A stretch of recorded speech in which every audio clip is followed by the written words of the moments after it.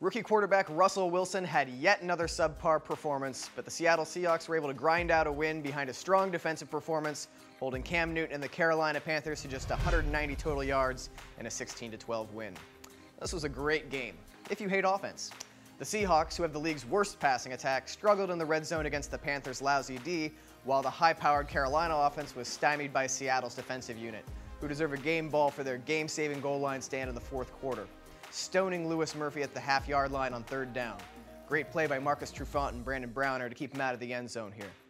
On the next play, the Seahawks didn't bite on the play action, then forced a turnover on downs by hurrying Newton into a bad throw.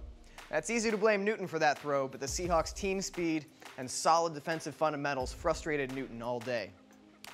Newton completed fewer than half his passes for a career-low 141 yards as the Panthers' offense produced just 3 points. The lone Carolina touchdown? A 33-yard pick six by Captain Munnerlyn on a terrible throw by Wilson. Peyton Manning versus Tom Brady, this was not. For more on the Panthers' underwhelming performance, let's go to James Hattor of Cat Scratch Reader. Hi, this is James Hattor for CatScratchReader.com.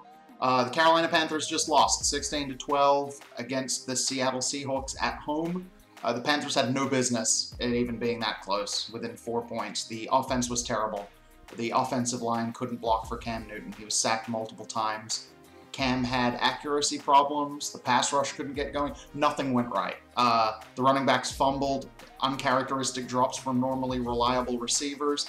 It was a complete and utter failure in every phase of the game for the Carolina Panthers. Leading into this season, I thought the Panthers could be a 9-17, building off what they did last year when they finished 6-10. I've been kind of holding out against revising that prediction. It needs to be revised. This is a terrible, terrible football team and legitimately one of the worst teams in the NFL. Their defense can't stop anybody, and if there's any injuries to this team whatsoever, they don't have any depth to be able to recover. 16-12, Seattle walks away from Carolina with the victory. The Panthers now have a bye week to try and assess their situation, and fans can only hope they make serious adjustments because right now, this is as bad an NFL team as there is around the league right now. Again, this is James Hattor for CatScratchReader.com, your source for Carolina Panthers news and information. Thank you, sir. The Panthers have now lost 4 in a row to fall to 1-4. They go into their bye week with the opposite of momentum.